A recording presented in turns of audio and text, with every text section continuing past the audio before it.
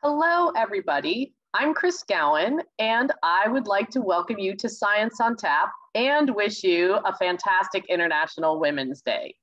As you can see, I'm not Amanda, but I will be doing my best to fill in. And tonight we will be joined by author Oliver Milman as he talks about his book, The Insect Crisis, The Fall of the Tiny Empires That Run the World. For those of you who are new to Science on Tap, we are an event series based in Portland, Oregon. Here, this slide is back when we did in-person events, and more on in-person events later.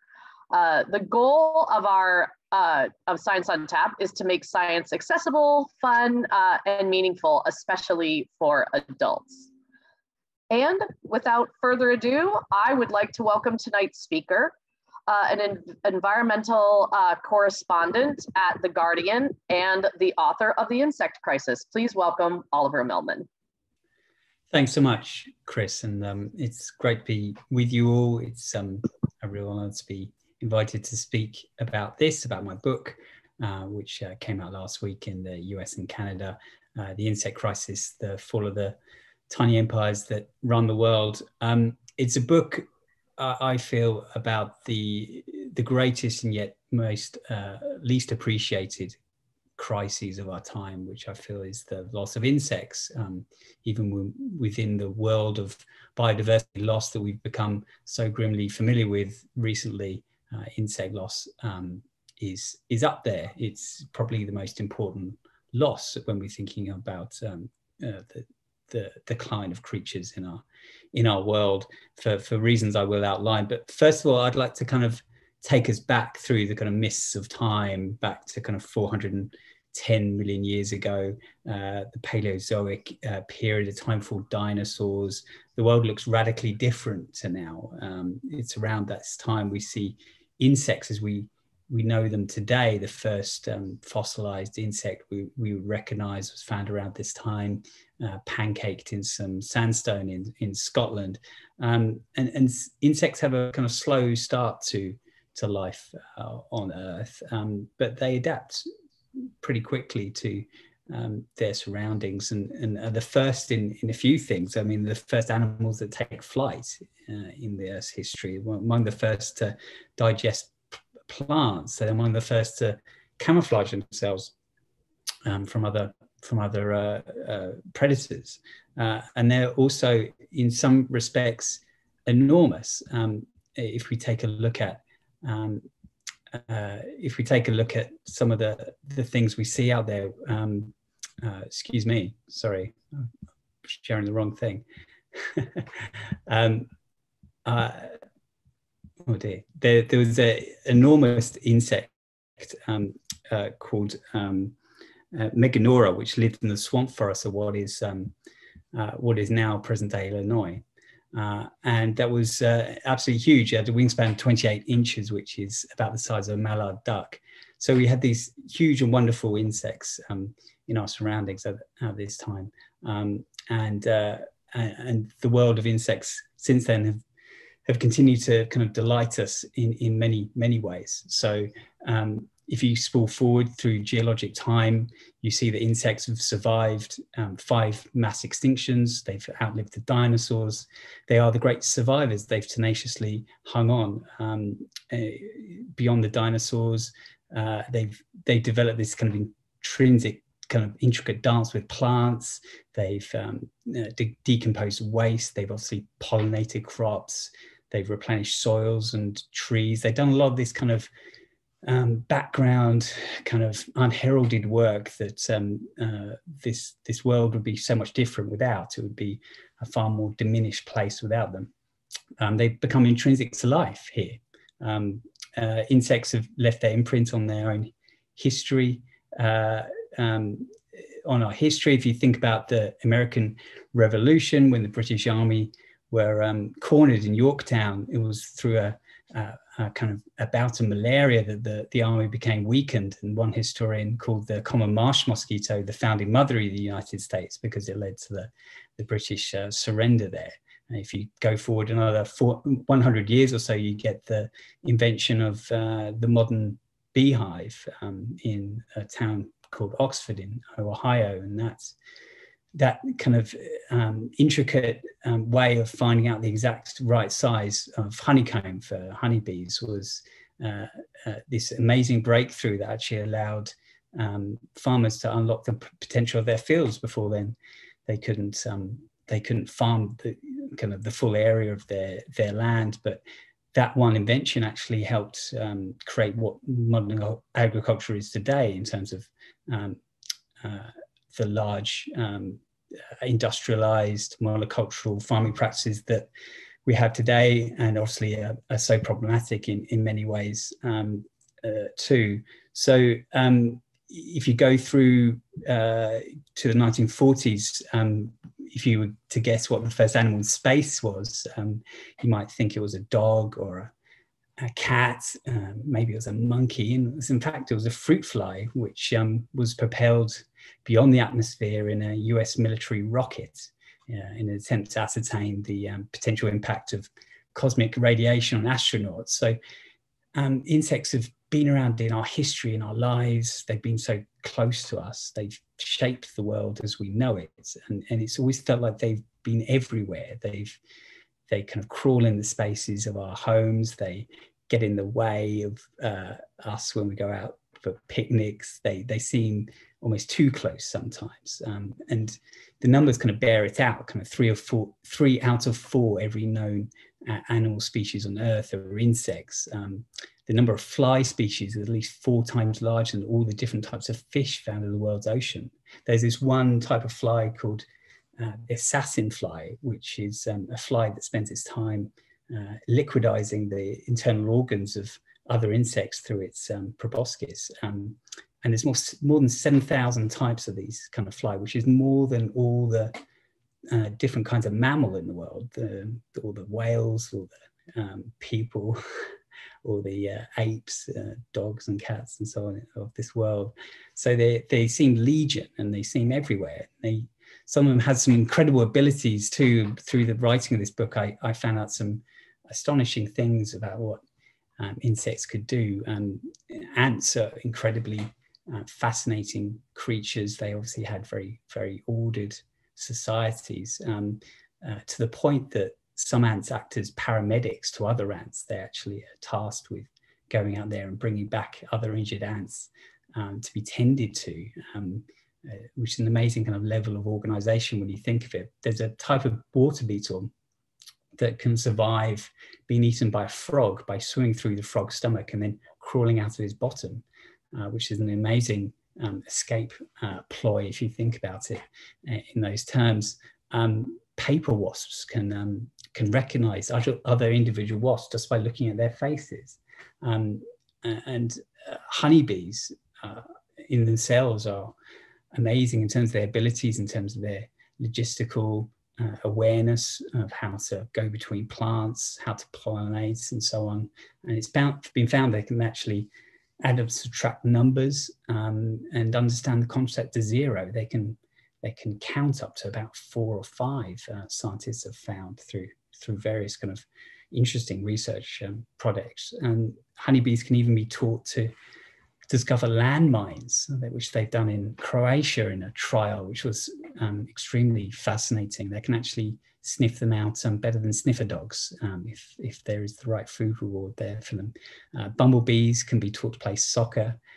They will give up sleep for the care of their hive's young. They can remember good and bad experiences. These kinds of qualities hint at a form of consciousness, I feel.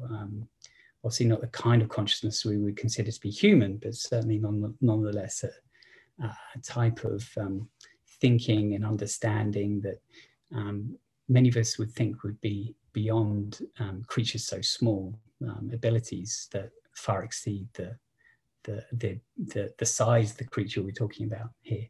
And so it can seem kind of incomprehensible, really, almost impossible, that insects could be any kind of existential danger, given this history, given the fact that they are the great survivors. They're so tenacious. They have gone through some really dark times on this planet. And also the fact that like I was mentioning before, our day-to-day interactions with them seem so numerous and so annoying. They are probably the closest animal to us day to day, if you think about it, other than perhaps cats or dogs.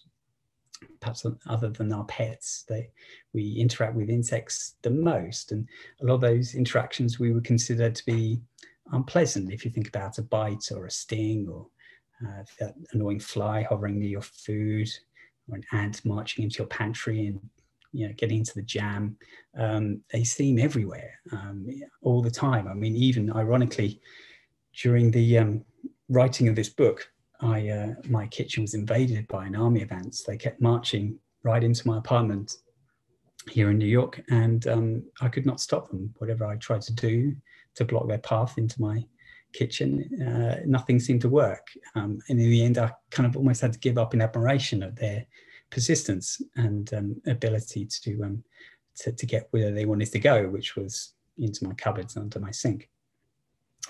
And despite this implausibility of insects being in trouble, as my book outlines, insects are in fact suffering a sort of silent catastrophe, a kind of a decline well out of public view in most respects. There are no kind of glitzy ads on TV like there are polar bears on pieces of floating ice. There are no sad looking insects like there are of orangutans in a burnt out forest in Indonesia. This is a kind of background disaster, a sort of unknowable and unknown kind of apocalypse in the insect world. They're kind of disappearing at our environments at a frightening rate in places, in many places where they've been documented to do so. Scientists are only really kind of catching on to this just in the last few years, because previously it seemed ridiculous and pointless to actually count insects, to actually go through any kind of data and ascertain what the trends were with numbers. I mean, if you look back at the history of our interaction with insects, you had people like Winston Churchill, for example. He kept butterflies to ease his depression. Nabokov, the author, he kept butterfly genitalia. You can find those at Harvard University if you really want to look at them. Rothschild, the head of the banking family, Walter Rothschild, he used to keep fleas and dress them up in costumes. There's a museum in England, if you really wanted to go to, where you could see ants dressed up as Mexican characters. There's even a couple that are dressed as a bride and a groom. So we've always been kind of interested in insects in a kind of quirky way, interested in their habits and their forms and their colors, certainly their abilities as well. But we had never really thought to count them. It seemed pointless, laborious, and where would be the funding for such a thing?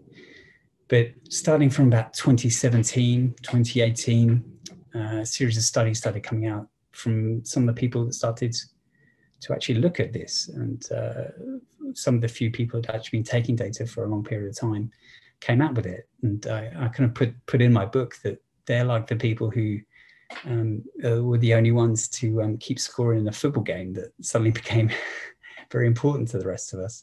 The kind of big landmark study was from 2017. It was taken in Germany. This group of entomologists and scientists based in the city of Krefeld had been trapping and documenting insects for years, going back decades. The data was in this kind of old school building, in dusty rooms. There was some floppy disks, typed notes, CD-ROMs, all in a kind of jumble. But when the scientists were speaking about what was happening, anecdotally, they were talking about the fact that they weren't seeing as much as they used to. And a group of scientists from various countries got together and crunched the numbers. They started looking at data from traps in 63 different protected nature areas across Germany. So these aren't industrial areas. These aren't kind of the middle of soy fields or anything like that, not in the middle of cities, actual protected areas in Germany. and they took data from these traps called malaise traps, which are kind of like hovering tents where insects will go through and they end up getting stuck in some alcohol, being trapped there. And then you can go and count them, or most commonly you weigh them. And this is what was done in this study, was looking at the actual average weight of these insects over a period of time. And they had the data consistently going back to 1989. So they had a decent range of time. And what they found was quite astonishing, really. It was 76% decline in the average weight of flying insects in that time, from 1989. And in the height of summer, when you expect insects to actually be at their peak, the decline was even sharper. It was 82% decline in insects. So a really quite astonishing type of loss. There were other studies that then kind of came out. There seemed to be this kind of avalanche of them. They seemed to kind of gather pace, and it seemed to kind of overwhelm the media. Suddenly we started hearing about insectageddon as being a term, or the insect catastrophe. There was this other study which particularly struck me from this entomologist called Brad Lister, who is based in upstate New York. And kind of as a younger man in the 1970s, he went to the El Yunque rainforest, which is the only rainforest on US territory. It's in Puerto Rico. And he went there and he surveyed the insects through sticky plates, so essentially these kind of plastic plates with sticky substances put on them. And he put them in the canopy and he put them in the forest floor. And when he would go back in the morning to check on these plates in the 70s, they were just thick with insects. They were just covered with them. They were blackened. And he went back a couple of years ago with a colleague, and they repeated the experiment. They put the plates up in the canopy, they put them down on the forest floor. And even before they got the results back, they were a little perturbed by what they were finding around themselves. They couldn't really see any lizards around, the insect-eating lizards that were in the environment. They didn't see many butterflies fluttering around. They didn't see or hear many birds in the trees. And again, this is a place you would expect to be fairly well protected. It's been kind of untouched, really, since the Spanish arrival in Puerto Rico. There's no great agriculture around there or urban areas. And yet the declines were astronomical. When you look at, when you compared the data from the 1970s to what it was just kind of 4 years ago, 98% of insects on the ground by biomass had gone. Up in the canopy, 80% had disappeared. And he said he was astonished. He couldn't quite believe it, that there'd be such a large drop. And the cast your eye around elsewhere, and it seems that these declines aren't unique. I mean, there was a study in the forest in New Hampshire, and beetles there, their abundance were down 83% since the 1970s. 1 in 4 bumblebees in North America are in decline. Butterflies have declined by 84% in the Netherlands since 1890. Butterfly numbers in Britain have halved in the last 50 years. So these are quite severe and deep declines, and not the kind of ones you normally see in conservation biology. I mean, I think they stand out as being particularly alarming. I mean, you see huge reductions in certain species, but over a longer period of time, we may have lost maybe kind of 90% of all tigers, for example, from what we historically knew they were back before, obviously, colonization and mass hunting of them.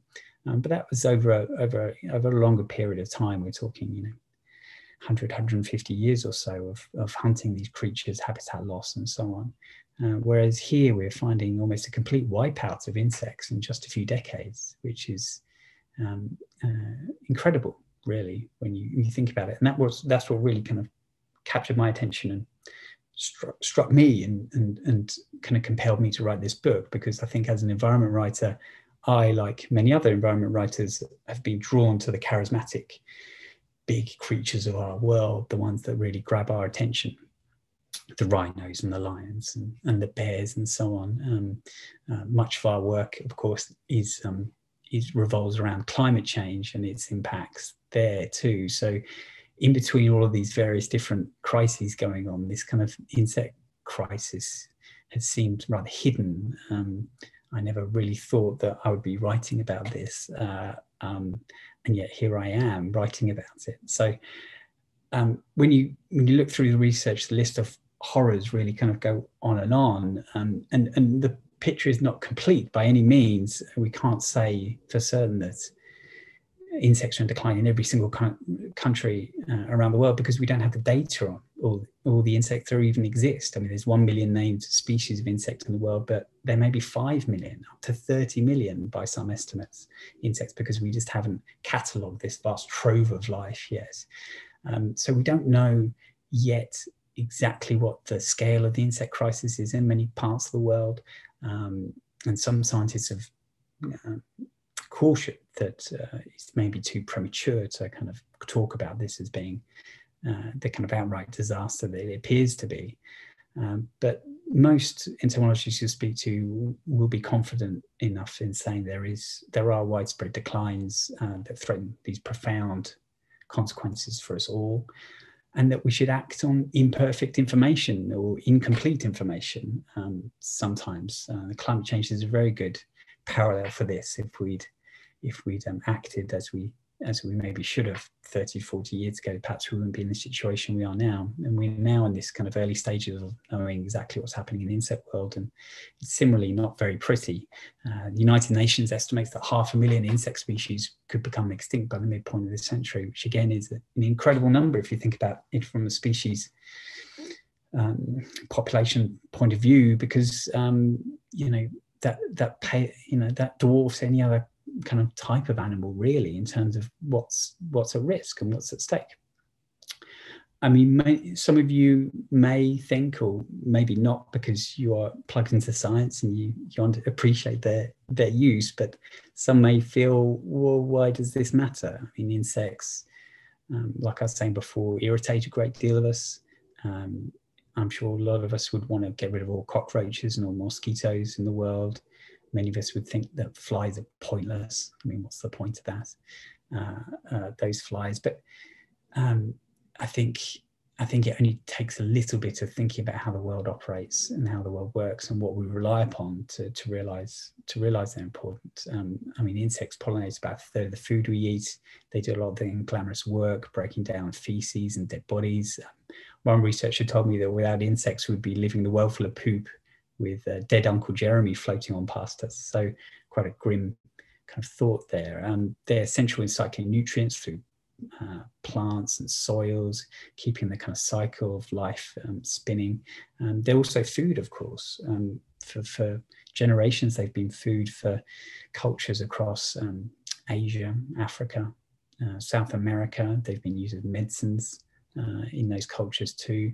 But of course, we mostly know them as being food for other creatures. So you pull insects away from that kind of base of the food web, and the whole system starts to kind of cave in on itself. And indeed, we're already seeing the signs of that. And there's a growing list of countries' birds that dine mostly on insects. We're thinking about the kind of warblers, the swallows, the bluebirds. They're suffering deeper population drops on omnivorous birds such as crows, starlings. There was an analysis of bird trends in Europe that found that insect-eating birds declined by 13% between 1990 and 2015, while the omnivorous birds, such as the crows, they remained stable. So there's been this clear kind of disconnect. Just over in a 10-year period, up until recently, there was an estimated 12 million pairs of breeding birds just disappeared from Germany. They've just been wiped out. It's about 15% of the world population there. And in 2018, it was reported the bird populations across the French countryside had fallen by more than a third since the turn of the millennium. So we're seeing these clear kind of fingerprints of insect decline, even when we don't see the data that relates directly to it in a certain place, you can see the consequences that's starting to kind of unfold now.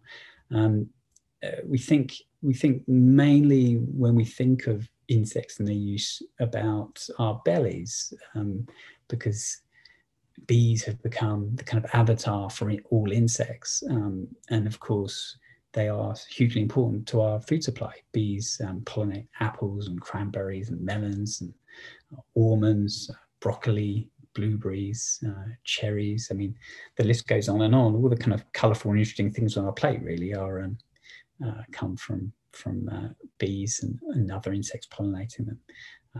The world supply of chocolate is dependent on a tiny midge that crawls into the cacao plant and pollinates it. And the production of ice cream is dependent on insects that pollinate alfalfa, which in turn cows eat, that then produce the dairy for ice cream. So, I mean, if you like, for when people do ask why should we care, why bother about insects, if you like birds, if you like chocolate, if you like ice cream, if you like fruit and vegetables, if you like not dying in a horrible malnourished death surrounded by crap and dead bodies, then you should like insects, because they're preventing all of those things from happening. The biologist E.O. Wilson, who passed away this year, he kind of estimated we would last maybe 3 or 4 months without insects, in a world without them. It would be a very kind of grim place to live, in a world without insects. And although we're not heading to that, I mean, by all estimates, we will probably not outlive insects. They will continue in some form beyond us. We are creating a kind of hellscape for them, and we're changing the composition of them. I mean, if you're thinking about the things that we value in this world, the bees and the butterflies, we're doing away with them and making the world much more amenable to cockroaches, as well as, you know, rats and raccoons and other things that can survive in the human-dominated world. So we're already seeing some impacts from loss of insects. The production of certain fruits and vegetables is being diminished by lack of pollination. If you go to China, some places in China, teams of people kind of are sent to kind of fan out into orchards with brushes and sticks to pollinate fruit because of the lack of bees.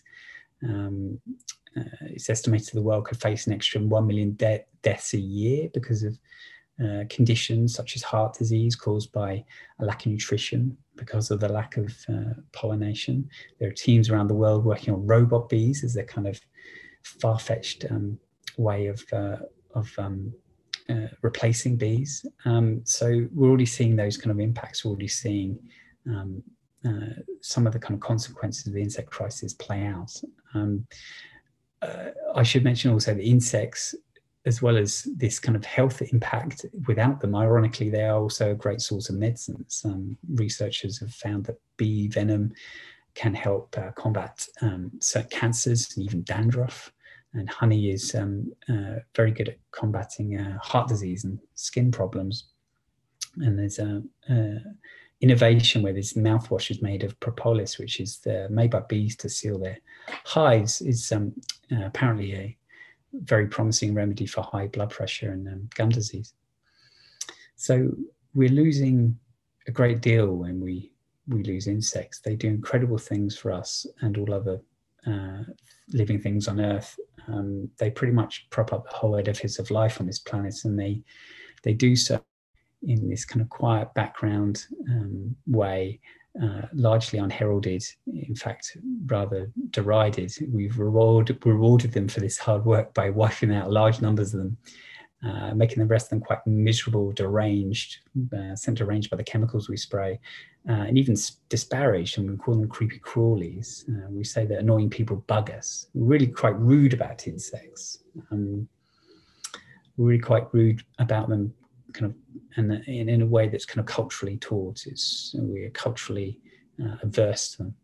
So why is this happening? Why are we losing insects? I mean, I think that's a kind of key question, and obviously one that we have to address if we are going to tackle the insect crisis. The three main things that scientists blame for the decline of insects. There are lots of other factors, and a lot of them kind of overlap and interplay with each other. but the big three are habitat loss. So we've cut down a third of all trees on this planet. At the start of the industrial era, we've transformed what were previously forests and grasslands and wild meadows into featureless monocultural farmland, cities, highways, industrial areas. This has been disastrous for many animals, but particularly insects. The second big thing is pesticide use. So not only have we taken away a diverse range of food and shelter from insects, we've decided to literally poison them. The insecticides we use liberally across croplands kill pests like aphids, for example, but they wipe out pretty much everything else: the bees, the beetles, the butterflies. By one estimate, America's agricultural land is 48 times more toxic than it was 25 years ago.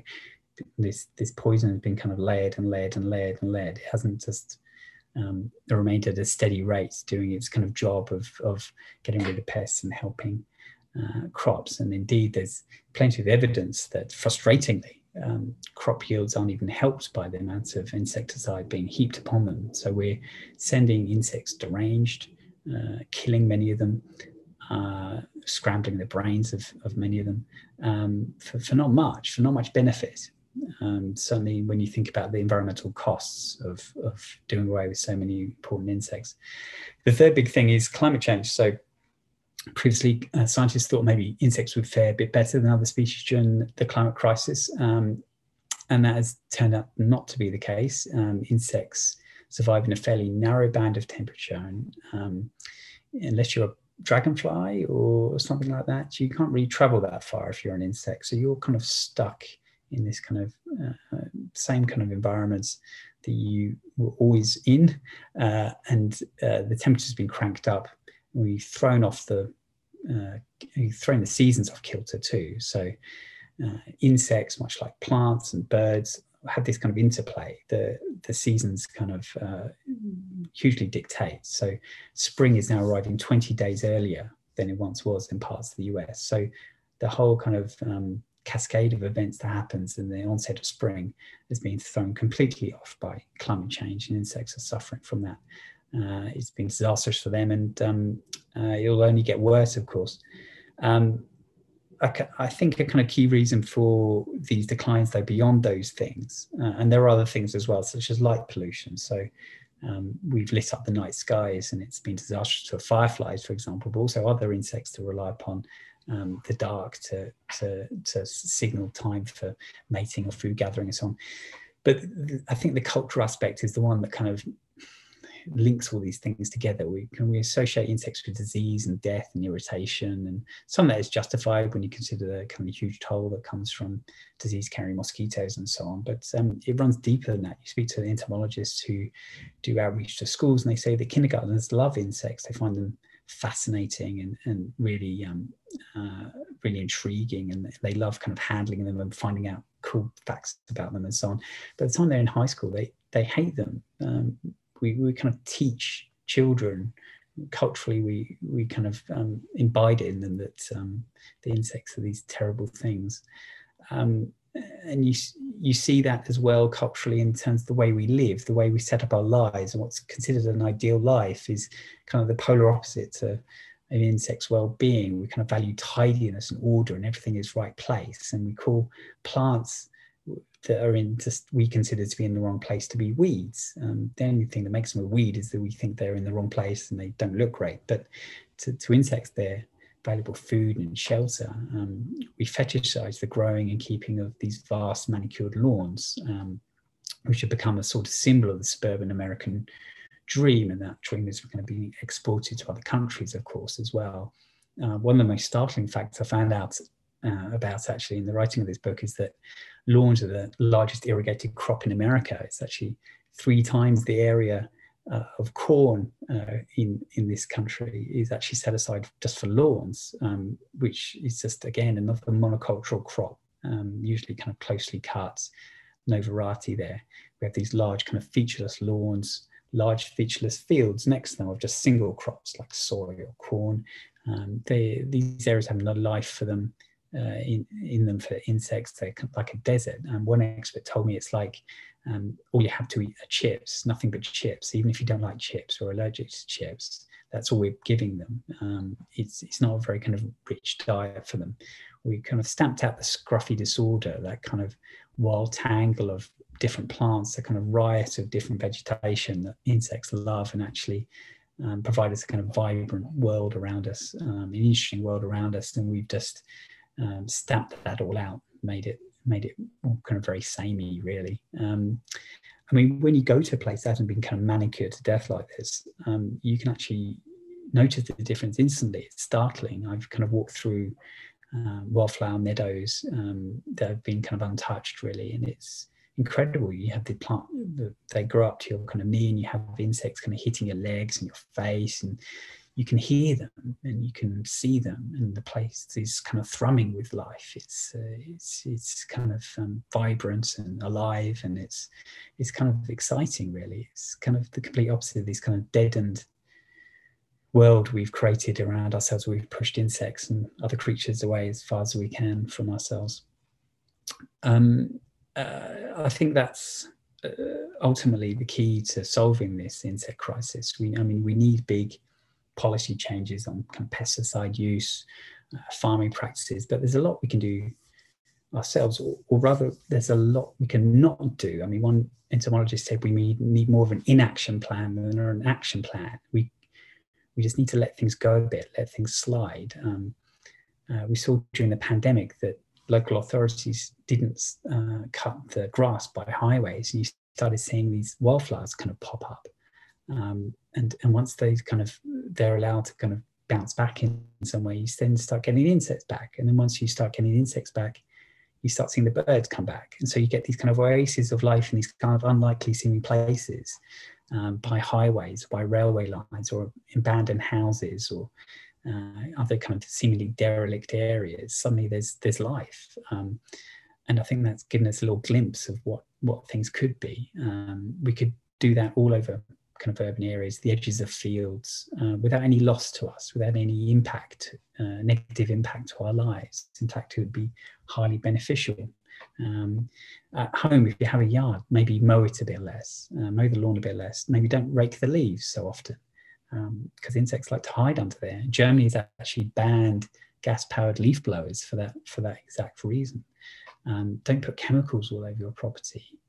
Just a little laziness can go a long way here.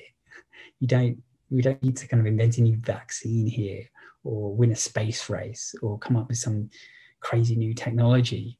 We can just let things go a little bit, let our kind of fussiness go a little bit, and the insects can bounce back. One entomologist said to me, it's a bit like they're a log in water and we're just pressing our foot down on them. If we just ease our foot off a little bit, they will kind of bob back up again. And that's what we can give. We can do. We can give them the chance to kind of breathe and survive, and roar back into our lives again, and make them so much more vibrant by doing so. I mean,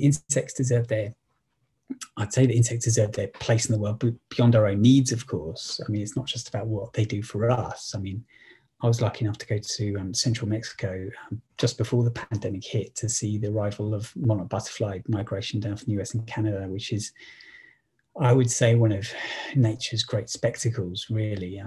I went to the mountains there, and I took a horse actually up to where the trees kind of form in kind of valleys and groves there, and you see the trees just covered in these kind of orange and black butterflies. Each butterfly weighs about the same as a raisin, and yet they can travel kind of 3,000 miles. Incredible migration. And there were so many of these butterflies on these trees, millions of them. The boughs of the trees were kind of sagging, and sometimes the branches snap because there's just so many of these butterflies on them, which is incredible. And when they kind of rouse themselves to fly away, it was amazing. It was like a dream. It was a kind of transcendent moment of beauty in our world. And the crying shame of that, of course, is that it's like much of the beauty in the insect world is threatened, and maybe on the way out there's an estimate that migration may be over in just a few decades because of climate change. The trees there could not survive in the temperatures that are now estimated to be on their way. So the monarchs will have nowhere to rest and roost and breed and head back to the US. So the migration diminished from what it once was, and it'll end within a few decades, which is horrible. We are losing a huge amount of beauty from our world, and I'd say kind of finally, in summation, that we should save that beauty and that utility for insects, for their sake, but ultimately we should save it for ourselves, to save ourselves. Thank you very much, and we can go to questions, I think.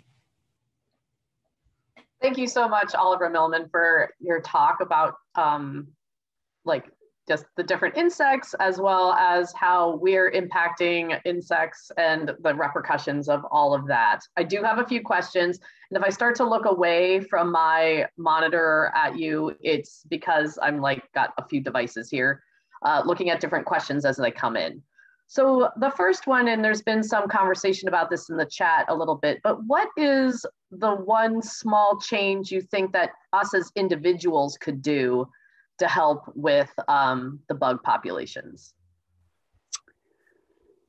I mean, I think it depends on your own circumstance, but I mean, if you have a lawn, for example, if you have a yard, I think there's a great deal you can do there. I think you can just not be so fussy with it. You can just let a little wildness back in. You can not mow the lawn as much. You can plant a range of native plants and not go for the kind of ornamental, showy things that aren't favorable to native pollinators. You can cut down the use of chemicals in your home and your property. So if you are a homeowner who has a backyard, then that's one really good step. If you don't, I mean, there's lots of other things you can do to help. I mean, obviously there are kind of big changes and small changes. So kind of voting obviously is the change that helps enact big change.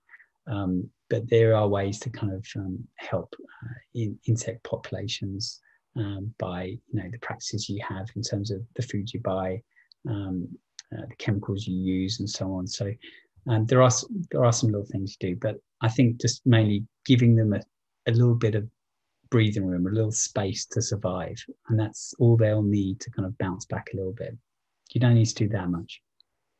So related, a couple people have asked if buying organic specifically is helpful for insects as well as our own health.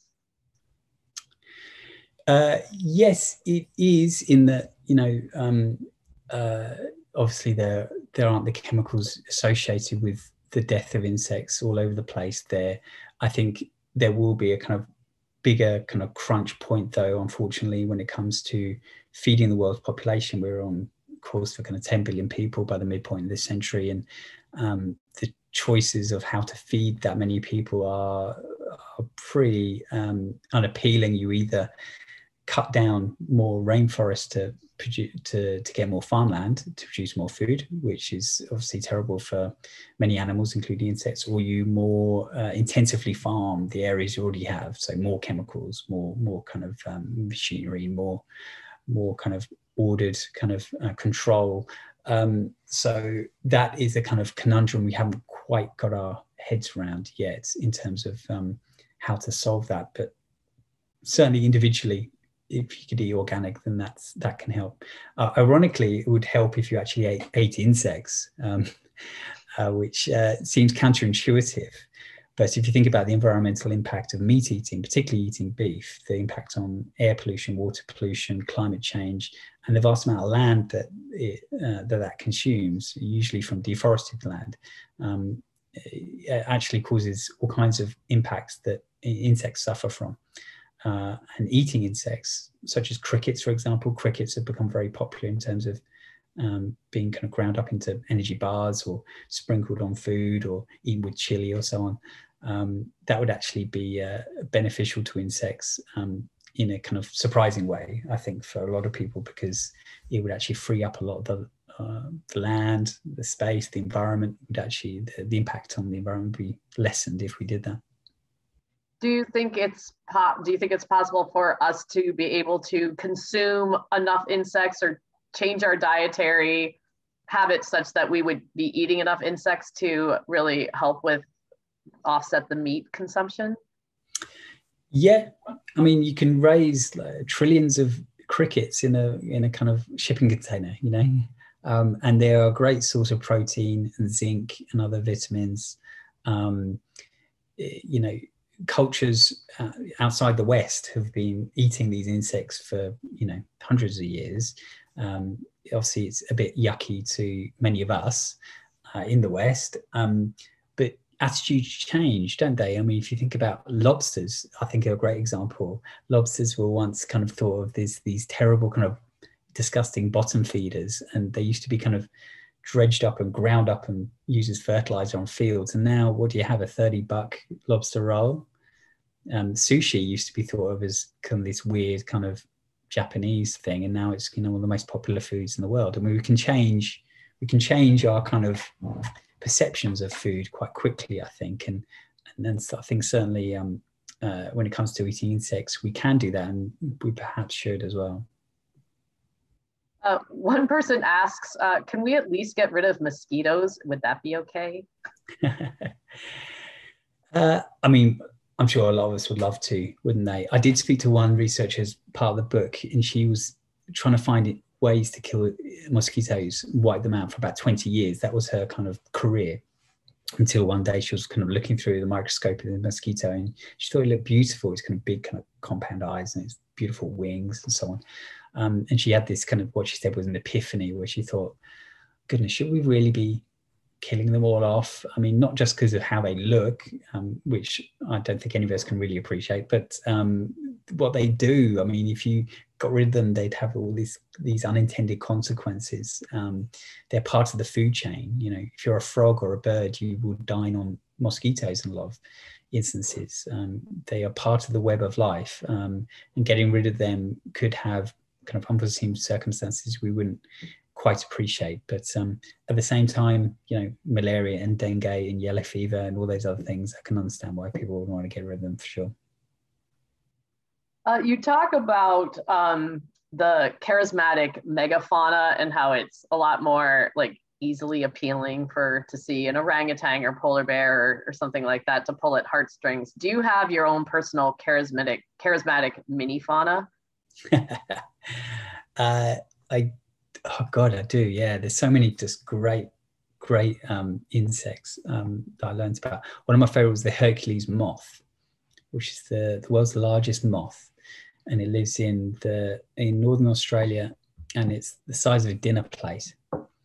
And it doesn't have a mouth because it doesn't eat. It lives off the food it ate as a caterpillar, and it has two false eyes on its bottom to confuse predators.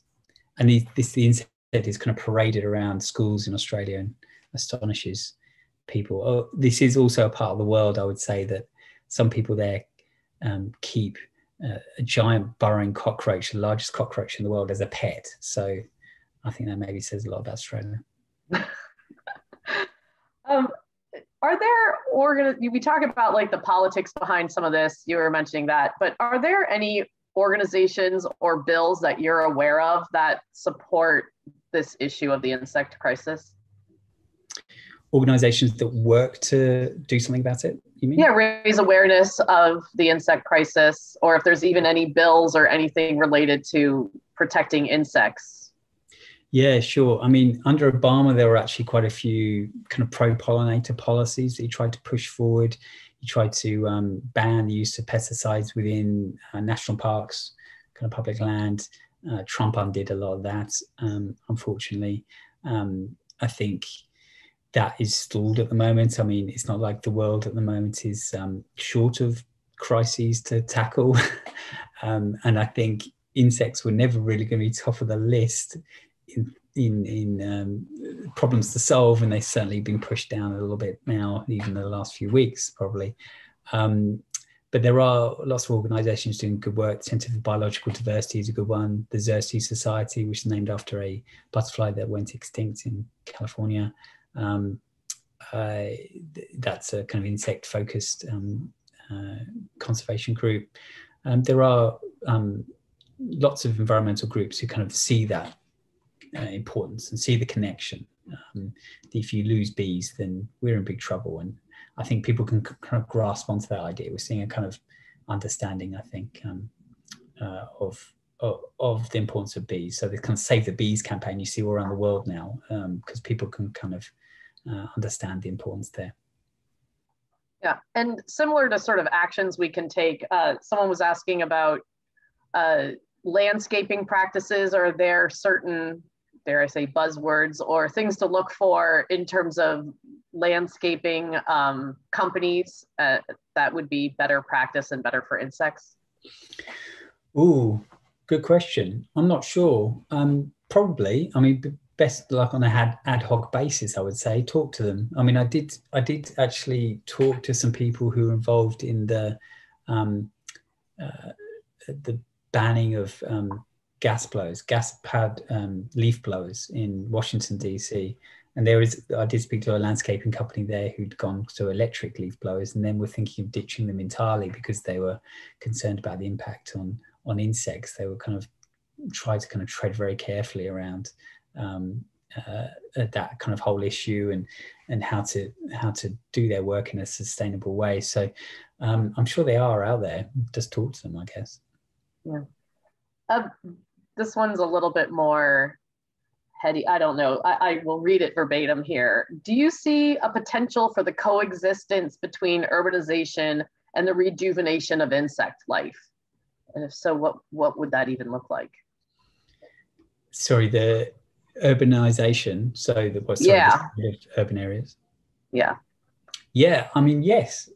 I mean, the weird thing is, in many parts of the world, the greatest variety of bugs you will find is in urban areas, because you have the weeds, you have a variety of plants, you have, all kinds of different things going on in this kind of urban environment, where if you just shifted to rural areas, many parts of the US, Canada, Europe in particular, you just have this monocultural kind of landscape, this kind of moonscape of just soy and nothing else. There's no other kind of plants, even the fringes. It's all very kind of uniform and tidy. So in many respects, urban areas are a kind of refuge for some insects, and there certainly is kind of some really good work going on around encouraging that. I went to a green roof project in New York City, where it was in the Greenpoint area of Brooklyn, which is the kind of former kind of industrial heartland, I guess, of what New York City used to be. And there was this roof of this former oil company building, where a kind of wildflower meadow had been put down, and it was this kind of verdant, kind of green, kind of shockingly green kind of area in the kind of midst of this industrial kind of zone, and it was alive with insects. I mean, it was incredible to see the amount of life there and what you think would be quite a dead area for them. So certainly people can do lots of things in urban areas. There's obviously this big trend, is quite hipster trend for urban beekeeping. So you see that all around the world in cities, where people want to keep bees, and they kind of feel that's helping. I would say that's a double-edged sword, because most of the time, of course, they're keeping honeybees, which the managed bees of our world, they are in many respects a kind of agricultural input, like a pig or a cow or a tractor, and they're voracious in terms of their ability to kind of go out there and suck up all the kind of nectar and pollen out there, which can kind of elbow out the wild bees, the bumblebees and so on, all the other thousands of species out there that aren't kept in hives and tended to by us. So that can be detrimental to kind of this kind of focus just on honeybees. So we should maybe think carefully about that. But generally speaking, yeah, cities don't mean death for insects, for sure. Right. And with all this, like you talked about sporadic studies about insect counting and things like that, is there any efforts to create like a worldwide insect counter or a database where like the sort of counting is centralized? No, there isn't. I mean, there've been some meta studies done. So these kind of compendiums of different studies. There was one that came out in 2018 that found that 40% of insect species are declining. But again, that's based on incomplete picture of the world. But I think certainly now, given the kind of publicity and attention the decline in insects has got just in the last few years, I think there are lots of scientists combing through their data, going out there to do these kind of trapping exercises to collate it. So I wouldn't be surprised in a few years we have a far more systemized and better understanding of what's happening out there. But in terms of a kind of global database, I think we're a little way off that. I mean, we don't even know what's out there. I mean, we don't know all the insects out there, so it's hard to kind of say how many of them are declining. And we like to end all our Q&As with the same question of all our presenters, and I like to pose it to you, which is, why do you feel it's important for us to continue to learn about science? Well, I mean, for many reasons. I mean, science is fascinating, it's fun, it's often hilarious. I mean, the things I found out in this book often just make me chuckle. But I think it's just incredibly important in our current era, where we see the kind of threats to democracy, the environment, just basic understanding of knowledge. Knowledge, I think, which is what science is really, is more important than ever, I think, really, to tackle all the kind of major problems we face. And without it, we will be lost. So we will be quite literally lost. So I think science is great. I encourage everyone to read all the wonderful scientific books that are out there, because it's moved from this kind of quite dry area of literature to this kind of very rich and kind of vibrant area. If you think about climate fiction, cli-fi, and all kinds of other books by authors in recent years. I think it's really brought the whole topic alive, and I think it's come at a really important time, because I think we need science more now than ever before. Well, thank you so much for your presentation and your thoughtful answers, and good luck with your book tour, the rest of your book tour, and thank you so much for coming to speak with us today. Thank you so much, Chris. Thank you so much. And thanks, everybody. Once again, just as a reminder, and we'll put this link in the chat, that you can get The Insect Crisis from Broadway Books at a 15% discount through the end of the month. And there's the code, and we will put that in the chat because it's kind of a big, long code. But yes, so buy your book there. And I promised you that I would tease you about in-person events coming back. And here is our first in-person event. It will be at the Alberta Rose Theatre in Portland. It will also be online as a hybrid event. We are going to be practicing and experimenting with doing hybrid events. It will be with Frans de Waal, who spoke about his book, Mama's Last Hug, in 2019. This is on his new book, Different: Gender Through the Eyes of a Primatologist. So tickets will be going on sale for that relatively soon, I think in the next couple of days. But yes, Friday, April 8th.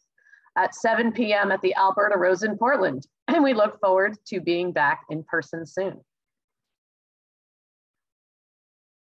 And without the support of our Patreon supporters, these are our members that donate $10 or more a month. We would not be able to put these events on in the first place. So thank you, thank you, thank you. And if you would like to become a Patreon supporter, we will be putting that link in the chat as well. So we really appreciate everyone's support that's helped us through this pandemic and now beyond. And also, if you would like to make a one-time donation instead of becoming a Patreon supporter, that is also our link. You can make a one-time donation to makeyouthink.org/support, or again, ongoing donation at our Patreon site, which is also Make You Think, which is our overlord, which is our overarching organization that brings on Science on Tap events. So thank you, everybody, for joining us today, and have an excellent evening. And again, happy International Women's Day.